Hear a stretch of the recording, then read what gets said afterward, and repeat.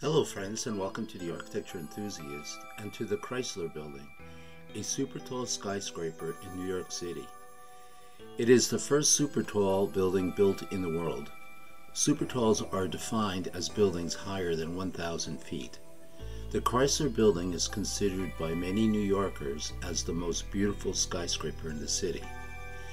The Chrysler Building stands 1,047 feet tall and has 77 floors.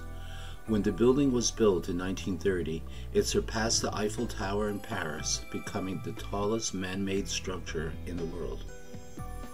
Although nowadays the Chrysler Building is not as tall as a lot of skyscrapers around the world, the building is still the tallest building in the world that was built with bricks.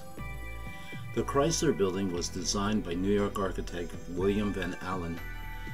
The building is a leading example of Art Deco architecture. Buildings designed with this type of architectural style generally feature an overall shape in simple, rectangular forms, but are also heavily decorated with many ornamental elements. Art Deco buildings are mostly built with traditional materials like bricks, concrete, and marble. The facade of the Chrysler Building is mostly clad with white brick and mixed with a small proportion of dark gray brickwork in window rows. It's used as horizontal decoration to enhance the building's window rows. The building has a total of 3,862 windows. The Chrysler Building was specifically designed for the Chrysler Corporation.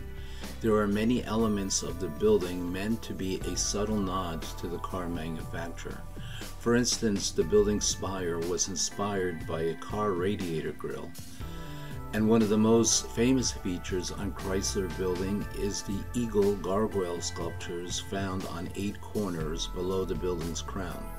These eagle gargoyles were inspired by the hood ornaments on Chrysler cars. The most recognized feature of the Chrysler Building is its terrace crown. Each of 4 faces of the crown is composed of 7 radiating terrace arches. Each arch is mounted up behind another arch at a lower position, and each arch has a certain number of triangular form windows radiating from the below terrace. The building is shaped like a pointed needle with a decreasing diameter on top.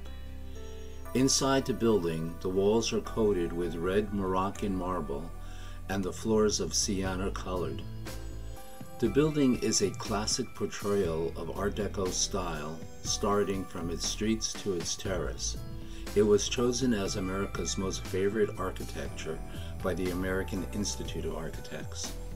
The Chrysler Building in New York holds a special position in the world of construction because of its uniqueness in design and symbolism. Rich materials, a characteristic feature of the Art Deco style, enhance the spatial effects and enrich the experience of entry. The walls of the entrance lobbies and main concourse, as well as the octagonal piers, are faced with a type of red Moroccan marble. The marble is distinguished by variegated markings in tones of buff. Vertically placed panels of polished Mexican onyx are placed in a step pattern above the elevator halls and the 3 street entrances. On the ceiling spanning the main concourse and the entrance lobby has a large mural by artist Edward Trumbull. The use of such murals was a favorite device of Art Deco designers. In addition to heightening the dramatic effect and enriching the experience of interior spaces, it is a means of achieving the Art Deco ideal of the unity of design. The mural in the Chrysler Building depicts the vision, human energy, and engineering ability which made possible the structure.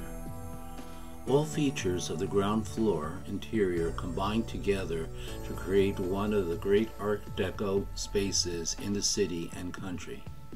The elements of the design and the rich materials are not only characteristic of the Art Deco style, but are also some of the finest examples of their type.